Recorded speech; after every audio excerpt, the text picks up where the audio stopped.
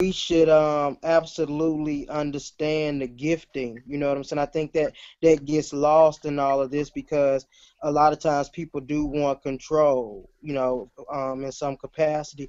And I think if you keep your mind on the gift, whether you planned it or you didn't, it's still a gift. These little people that you bring into this world, man.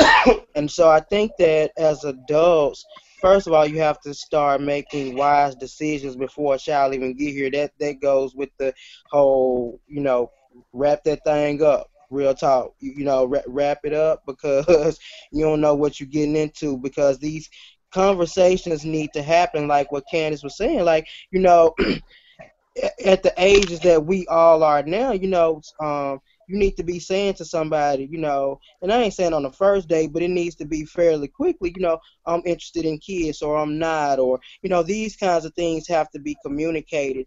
And then if something arises where a child comes up or these things happen, because things happen, and it may be with somebody who you didn't want it to be with, or, you see after a while that this person got some things going on that aren't indicative of what would be a good parent. I just think that we should always lead, in love, and that always side on the side of right.